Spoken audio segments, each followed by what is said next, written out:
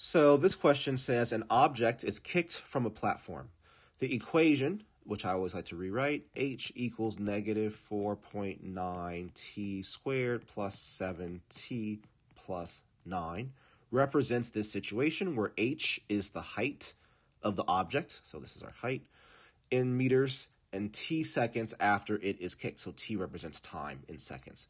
Which number represents the height in meters from which the object was kicked? Okay, so the height from which the object is kicked is kind of code for t equals 0, right? Because if we're focusing on the height before the object is even kicked, that means no time has elapsed. So that means if t is equal to 0, this entire term here is 0.